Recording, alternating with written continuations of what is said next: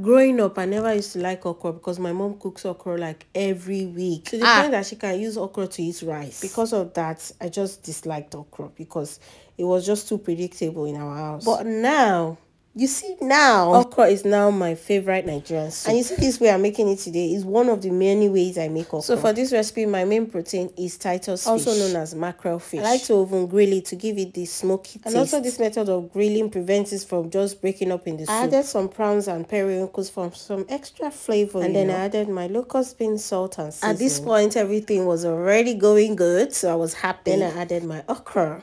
I added some chopped kale leaves and some grounded crayfish. My okra soup was ready, so I decided to make some oat swallow to go with it. And the taste was absolutely amazing. I made a plate for myself and I thoroughly enjoyed eating this.